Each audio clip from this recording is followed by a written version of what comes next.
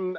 I'm at the Polytechnic University campus, which is in Kowloon, and it's one of four university campuses that are currently being occupied by protesters.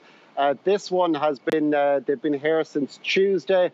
There have been moments where they've battled with police with tear gas, but they've pretty much got the university to themselves now. They've barricaded it on 3 to 4 sides. They've also even managed to shut down the Cross Harbour Tunnel crossing, which is right next door to the university, and it is one of the 3 ways that Hong Kongers can pass from the Kowloon Peninsula to Hong Kong Island. This week they had 4, previously it had more or less been confined to the weekends, apart from 1 or 2 isolated local protests during weeknights.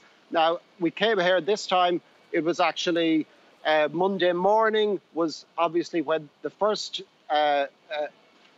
action happened. That was where we saw the shooting of a young person in the more or less in the rush hour. Ever since, they have decided to go out and shut down traffic as much as possible, and they seem to actually be managing to do it. Whether it's going to eventually tire the patience of Hong Kongers is another thing. This is probably something that the government is gambling on, because they know that it's been very, very hard so far to alienate the protesters from the public, and they're probably hoping that this time might actually do it.